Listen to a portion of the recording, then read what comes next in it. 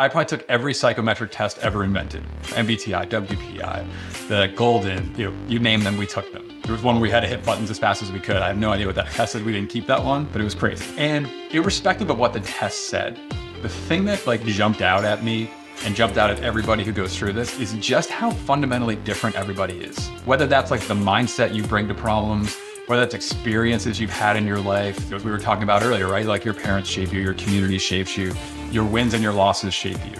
Whether it's your values, what do you prioritize?